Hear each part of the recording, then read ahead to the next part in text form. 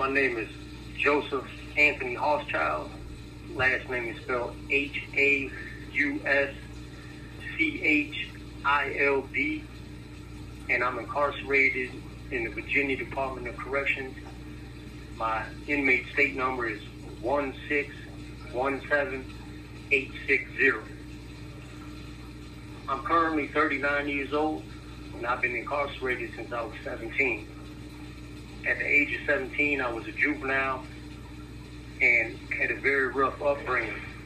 I'm from the Chicago area, moved all around the Chicago area, had a single mother, stepfather. My biological father was never involved in my life. My mother had some mental issues she dealt with. My stepfather was very abusive. Growing up, I had a lot of things to deal with as far as trying to fit in, because we moved probably every year trying to fit in the school system. And it was hard, it was really hard to gain friends or gain any type of... my stepfather used to beat on my mother, call her derogatory names, beat on me. And it was hard to deal with that as a child growing up. So, dealing with all these issues that a child's trying to deal with, and at the same time being abused, and at the same time not having that motherly love or fatherly love or guidance. When we look at our parents, we look at people who are supposed to take care of us. And as children, we have to look up to our parents, literally, because we're so small. But when you see that everything that is coming from what is supposed to be nurturing or guidance or authority is abuse, you start to internalize that and realize that, okay, this is how society works, that people abuse each other and there isn't nurturing or there isn't loving, and you internalize this to believe, okay, this is how other families are, or this is how our institutions are, this is how our government is. And growing up, especially around the Chicago area, you have a lot of crime, you have a lot of gangs, you have a lot of things that are going on that obviously are criminal. And I turned to hanging out with these wrong crowds, hanging out in the streets, selling drugs, smoking marijuana every day, getting in fights, getting suspended from school, arguing with teachers, all the things that adolescents do when they're not given proper guidance. And it ended up to the point where I was at an all-time low. And I was 14 years old, and I swallowed half a bottle of Tylenol to try to commit suicide. And I woke up in the middle of the night, and I'm throwing up everywhere. And I go and tell my mom, and, she's like, man, go back to sleep. And then the next morning, she's so furious with me, and she tells me, next time you want to kill yourself, go jump in front of a fucking train. This way I don't have to deal with you. And it's just these things for a kid to try to deal with. It really leads you to believe that there's nothing really there for you, especially at this time. My mother and stepfather, they divorced when I was 8, but I bounced back between them. But that leads you to hanging with your peers even more, and smoking even more marijuana, and using even more drugs to try to numb the pain of not having anything. And so in my later teenage years, 14, 15, 16, I started getting in more fights and more trouble. And it eventually landed me at the age of 17, incarcerated for armed robbery. You have 1 minute remaining.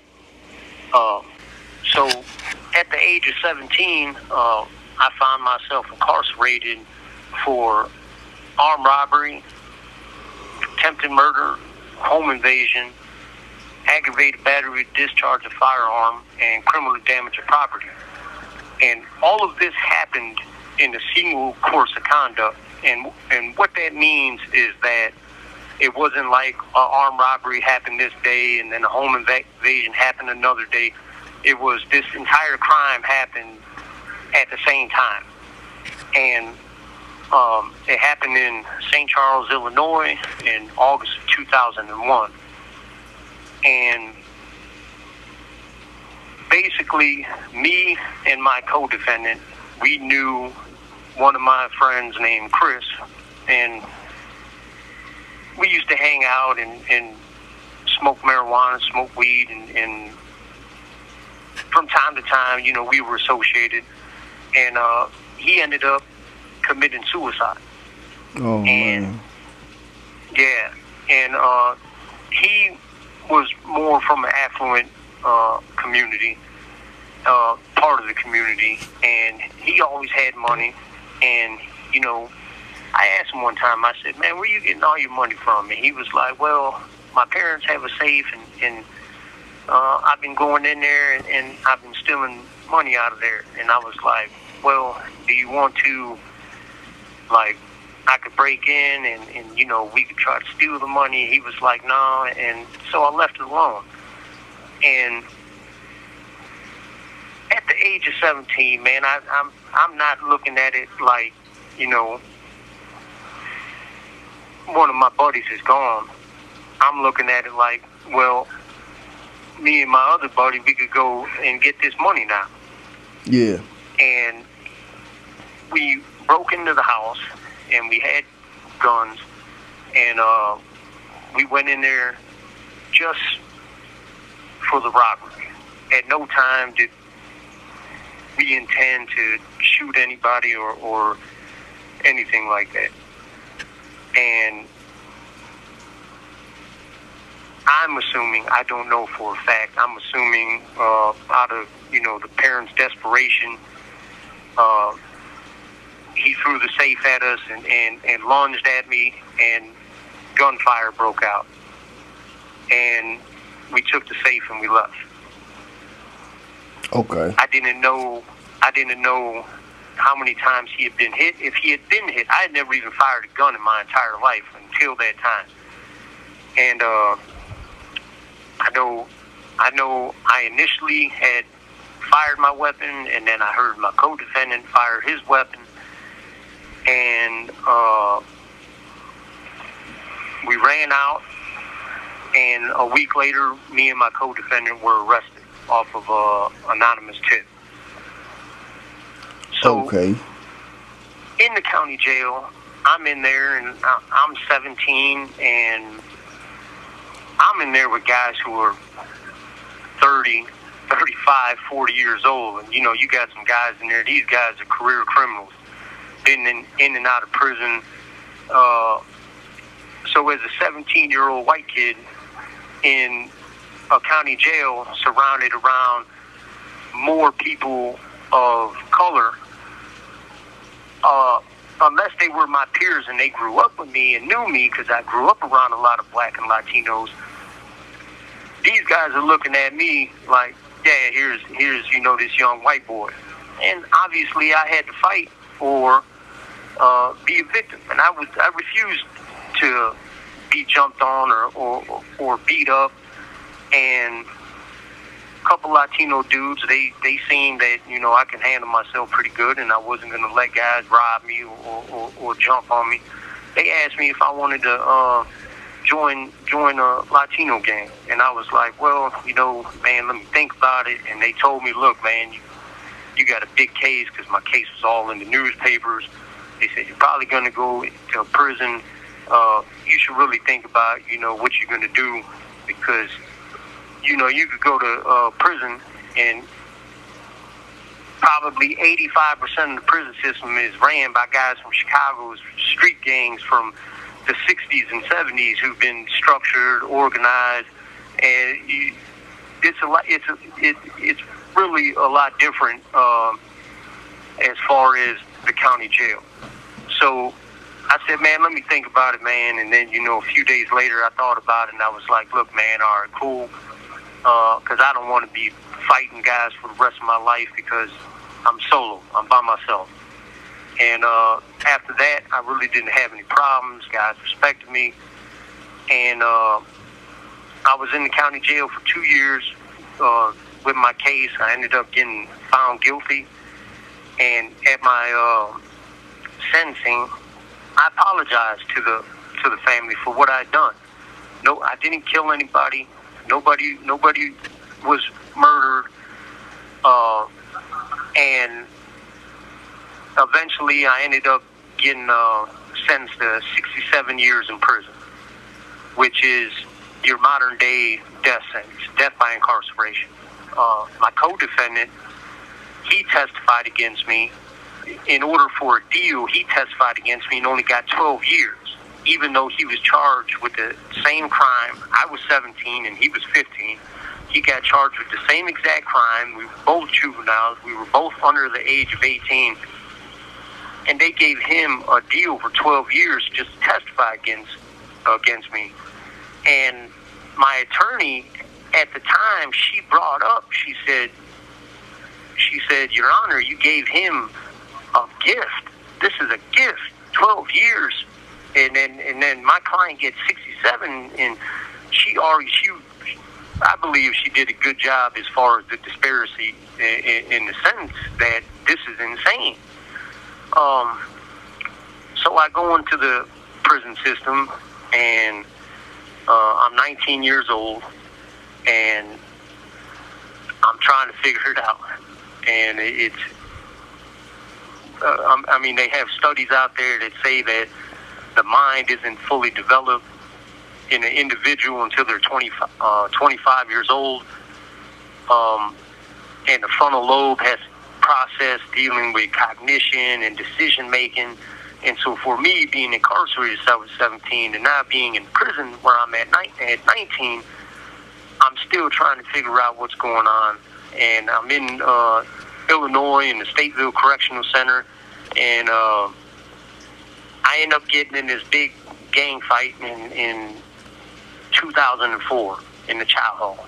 And at that time, I was 20, and I get sent to the Tams Super Maximum Prison, which was in Tams, Illinois, and it was 24 hours lockdown. I mean, the prison was crazy. You had guys who were losing their minds there. They guys who were going mentally ill because long-term isolation takes such an effect on the brain if you don't know what you're dealing with.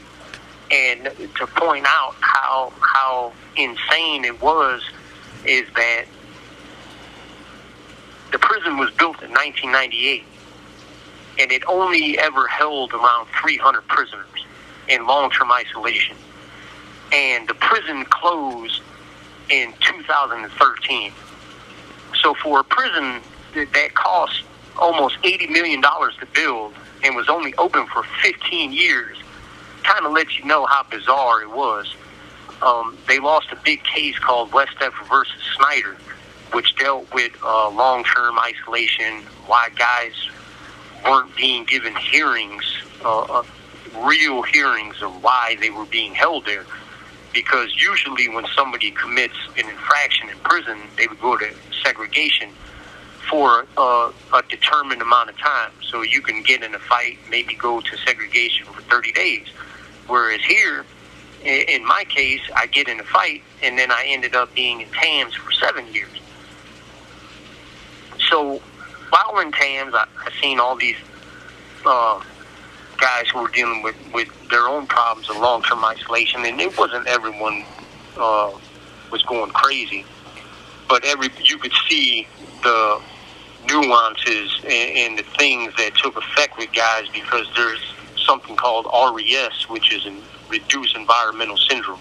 That's where you don't get that mental stimuli and the brain, the functions of the brain that deal with decision making and whatnot start to slowly deteriorate. But while in TAMS, I started doing a lot of soul searching, a lot of studying, focusing on my education. I ended up earning my high school diploma, which I graduated with a 4.0. I ended up earning my paralegal diploma, and I took various little courses dealing with rehabilitation, like family clinical services and conflict resolution. Whatever programs that they did offer, I actually did take and try to internalize those things to better myself. But the one thing that really changed in me is I wanted to study history. And I feel that, especially here in America, we don't have this connection to our past. For a lot of people, we just see what is today, what is now, trying to pay the bills, consumerism, capitalism, everything is about money. And for a lot of Americans, we lose that connection with our past. And not just our parents or grandparents, but trying to go back even farther. And I wanted to know these things. And somebody who played a big part of my life was my grandmother.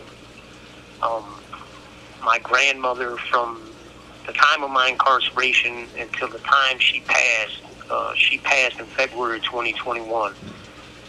She was always there for me. She would write me letters. She would try to help out when she could. And I used to ask her a lot of questions about my ancestors, where they come from, the things that even my grandmother had to deal with, because she grew up during the Depression. And she told me, she said, after years and years of, getting all this information, she told me, she said, "Joseph," she said, "you know more about me than anybody else in my family." And I said, "Well, that's good." And she just started laughing about that. But I really wanted to learn history and the formation of America, our Constitution, our laws, the things that affect us, the things that we probably don't even realize we have. Freedom of speech and whatnot. Just, the First Amendment, being able to even do this. They created all these little isolation units throughout the prison system in Illinois. So they had little administrative detention units all throughout the state. And basically what an administrative detention unit is they put you in this area around other guys. Probably 90% of the guys that were there were guys who had come from TAMS. And they put you in this area, and that's it. You go outside once a week for 5 hours. You get a shower once a week, and you can use the phone call once a week. Other than that, you're in your cell. There's no going to the law library. If you need case law or anything like that, you have to request it. There's no going to religious services. There's no integration. There's no program. It's nothing. You're just sitting in the cell. So it was TAMS all over again. And I was like, man, there's only so much of this that I could take, because the state just lost this Westev versus Snyder case. So it's like, okay, you're not following what the law says. The law says that you can't keep guys in long-term isolation. So they closed TAMS down, but create all these administrative detention units. So they basically curtailed the law and create all these little units so that guys would have to file numerous lawsuits throughout the state that relitigate their issues. So what I did was, this was in the end of 2013, around November, December. I asked guys, I said, look, man, there's only so much that we can take of this. I've known a lot of you guys from TAMS. We could go on a hunger strike because we're not going to get anything done. We're going to sit here and relitigate. The Westev versus Snyder case took 13 years to litigate. I said, man, we're going to be sitting back here 13 years filing lawsuits. We could go on a hunger strike. We can write different organizations, let them know what's going on, and hopefully we'll get some support. So I explained to guys what our issues were, and our only option was, pretty much everyone back there, about a good 20, 30 guys were like, you know what, Joe, because a lot of guys call me Joe, they said, man, yeah, let's go on the hunger strike, because we're not going to get anything else done. So I wrote some attorneys. I wrote Jesse Jackson and the Rainbow Push Coalition, and so I wrote Jesse Jackson, Rainbow Push Coalition, some other grassroots organizations, and told them that this is what we're going to do. One of the biggest helpers was Allison Staunton Lynn out of Ohio. They're two great attorneys who said, Mr. Hauschild, we support you 100%. We're going to get in contact with some different attorneys. We're going to put up a website. We're going to let people know what your issues were, because our issues specifically was no due process, telling us why we were back there. There was no heat in the winter. The heat didn't work at all. It was super cold in the cells, and they wouldn't give us extra blankets. They didn't give us jackets, so when we went outside in the wintertime, because we only went outside one time a week for 5 hours, and they wouldn't even give us jackets, and it's snow out there. They had rodents. It was rodent infestation. There's guys in here that are rehabilitated, but they haven't been given any other recourse. But when it comes to specifically going on this hunger strike, people in Free Society and in the Chicago area supported us in such a way that some people even went on hunger strikes in Free Society with us because they felt that we were being dehumanized with not having cleaning supplies and being locked down so long. So on January 15th of 2014, we all went on the hunger strike. People in Free Society organizations supported us. Jesse Jackson even sent two people from the Rainbow Push Coalition down there to interview guys and see what was going on, and I send all the respect in the world to Rainbow Push Coalition for coming down there to the prison, actually going through all the hurdles and loopholes to try to get in, everything that the roadblocks that the DOC tries to put up, because at the end of the day, these prison walls and prison gates aren't just here to keep guys in. They're also here to keep the public out, because they don't want the public to know what's going on within these prison systems. So January 15th, 2014, we go on this hunger strike. Oh, they come up there, guns blazing. They come up there in their suits. The police are all dressed in suits. They're furious. They want to shake us down, rip our property up, and just basically harass us.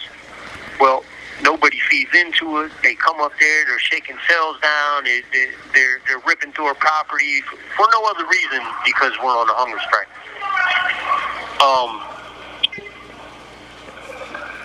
I ended up going for 29 days on the hunger strike. I went from 210 pounds down to 169. Another guy, there's two other guys. They were littler. They were smaller than me, and I tell you, one guy, he went for about 31, 32, and then another guy went for 34. But I wanted to set the standard, because since this was my idea, since I organized everything, I wanted guys to know I'm going to go as long as I can, because I can't take being in this administrative detention unit without knowing I gave it my all. And we actually had people who were in Free Society from the St. Louis area, because Menard is right there around St. Louis, right across from Mississippi. And they heard about the hunger strike, and they actually came to the prison, didn't come in, but were on the outside of the prison, and were beating on drums and had banners, and they said, we support the hunger strike, and we could see them from our window. And that was so awesome, man, to see these people take the time out of their day to come there and beat on drums and say they supported us, and just show you how vindictive the prison system was. They actually came and put big metal sheets around our windows just so that we couldn't see out the windows anymore. But the warden, he pulled me out, and he said, well, Mr. Hauschild, what state you want to go to? And I was like, man, anywhere but here. I'm ready to go. And he was like, all right. And, it was kind of an intimidation factor. It was the warden, the major, a couple lieutenants, a sergeant, and they just wanted to let me know that they wanted me gone. And in April of 2014, U.S. Marshals came and got me. They sent me to O'Hare Airport in Chicago, Illinois. Got on a plane from O'Hare. We went to Cincinnati. Got on another plane from Cincinnati to Richmond, Virginia. And I've been in the custody of the Virginia Department of Corrections ever since. Okay. So in Virginia, the one thing that I noticed right away was that they had more privileges. And when I say privileges, it's not just like they were just giving us stuff. I say privileges in the sense that they were actually putting in the time and effort for rehabilitative programs. There was 100 times more rehabilitative programs in the Virginia Department of Corrections than there was in the Illinois Department of Corrections. And I signed up for everything I could sign up for. I ended up becoming basically a building worker where, cleaned and sweat, mopped, took care of the chemicals, make sure other guys were doing their job. That was in 2017. And then after that, in 2017, I ended up becoming a gym worker. And working in the gym really helped me with a lot of social skills, because I was at the Sussex 2 prison in Virginia. And while there, you have 1,200 prisoners on the compound. And every week, I seen pretty much all 1,200 prisoners, because throughout the week, all the prisoners, they would have a schedule so that certain buildings would come down during the week, and I would pretty much see everybody. And guys would play basketball, and sometimes there would be a conflict. And being a gym worker, our boss, they expect us to try to resolve a conflict so it doesn't turn into a fight. I mean, even though these guys aren't getting paid millions, I mean, you watch NBA, you see guys fighting on the basketball court. Guys who aren't getting paid at all, they have the same enthusiasm and the same emotion, and a fight could break out over what they thought was a bad call or whatnot. So we had to learn, I had to learn, and the other gym workers who were there had also had to learn how to deal with these issues. Okay, come on, guys. You guys get in a fight, you're going to end gym recreation. You guys get in a fight, you're going to go to segregation. You guys get in a fight, you could probably get transferred to another prison. So sometimes you see things are escalating, you got to intervene and be like, hey, guys, hey, come here, man, let me holler at you. Calm down, man, get a drink of water, relax. There's always another game. Don't take it so harshly, And we also came into contact with a lot of guys who didn't have long prison sentences and who are going home in a short time. And some guys might be lost or confused or don't have anything to go home to. And I could be like, hey, man, you need to start thinking about some of these programs out there. You can get into a halfway house. You got religious groups out there and non-religious groups out there that are actually out there to help guys from getting out of prison, to help them try to get jobs, help them to get on their feet. Don't sit there and think that you're going to just get out and go back to selling drugs or doing the same things that you were doing, because if you do that, you're just going to come right back into prison. It's not going to pay off. And a lot of times guys would listen, but you run into a few knuckleheads that are like they're going to do what they want to do, and there's only so much that you could tell them. Yeah. But during this time, I was still doing my education. I ended up earning my civil litigation certificate. These are advanced paralegal certificates. I actually earned a personal injury tort paralegal certificate while I was on the hunger strike. I was still taking that course. Even while not eating, I was still studying and still working to educate and better myself. But then I ended up earning my civil litigation certificate. And here in Virginia, I ended up getting into painting and drywall vocational course. And I ended up graduating that with flying colors, and the supervisor, the teacher, he was so impressed. He asked me, he was like, "Mr. Hauschild, would you like to have a job as a vocational teacher's aide?" And I said, "Sure, I would enjoy the opportunity." So I ended up having my own computer, and when I say computer, there was no internet access at all. It was just, I had a computer which dealt with creating files for prisoners. I had word process on there so that I can help guys type up their resumes and other little things that they had to do for the class. And I was a teacher's aide and had to help guys how to put up drywall, how to put up the taping, how to put up the mud, how to sand everything and make it smooth, how to do the paint. And one of my good friends, Anthony Gomez, which I'm pretty sure you'll end up talking to, me and him took the class at the same time, and it was pretty funny because it was the first time that he ever held a hammer in his hand and hit a nail. And it's kind of funny to see a guy, in his 40s who's never held a hammer, and he's sitting there trying to hammer in a nail into the wood. And I'm trying to explain to him, you're not gonna hit your finger off. He was worried about hitting his finger. But I really enjoyed teaching guys and helping guys. And during this time, I actually had to take pro literacy tutors aid class, teacher's aid, which dealt with guys who had learning disabilities, because you have a lot of guys in prison who have mental problems, learning disabilities, might be dyslexic. You could do the work. He just needed the encouragement. And I ended up getting my certificate for helping guys with learning disabilities, specifically being the teacher's aide to do that. And as time went on, he wrote a very good comment on my work ethic, which you have, which is a part of my clemency packet.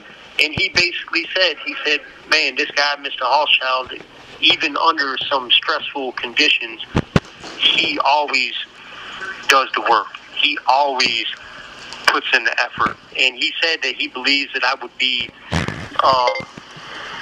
good for the workforce, which I really appreciated. And I learned a lot from him, because he was a very good teacher, and he was probably one of the only teachers I ran into that didn't look at us as inmates.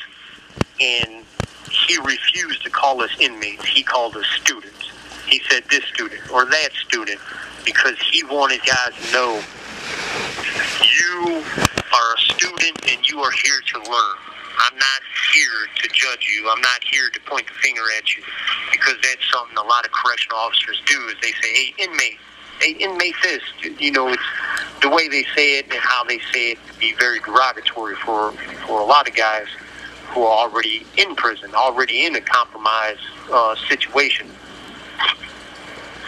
So I ended up going back to the gym, because my boss, he ended up leaving, and there was a new boss back there, and he used to be a correctional officer who turned into a gym supervisor.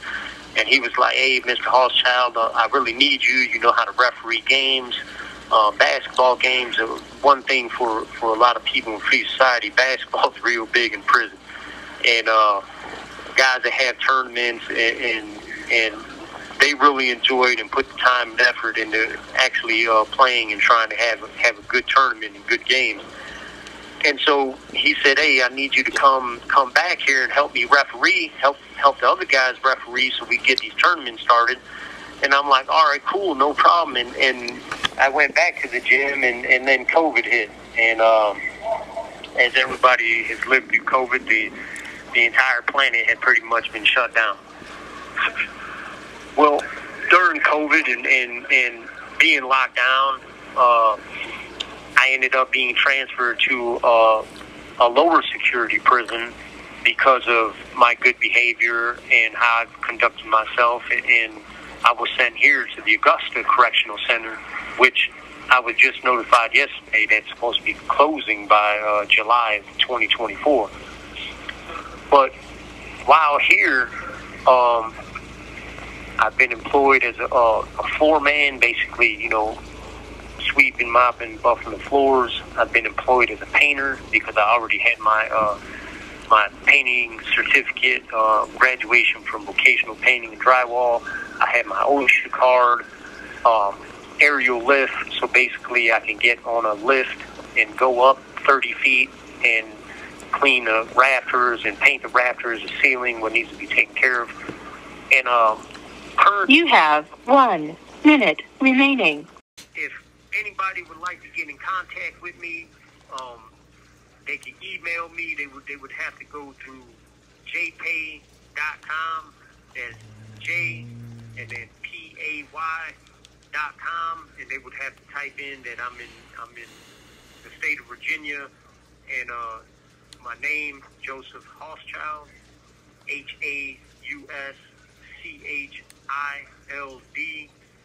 and my inmate state number is 1617860. That'd be the quickest way for an email.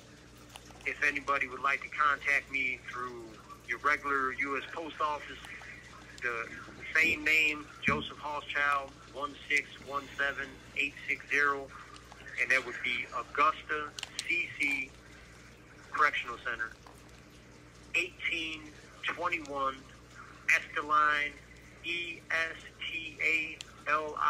You have 1 minute remaining.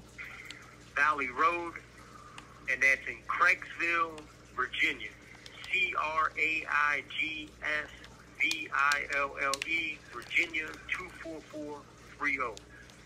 And thank you for your time.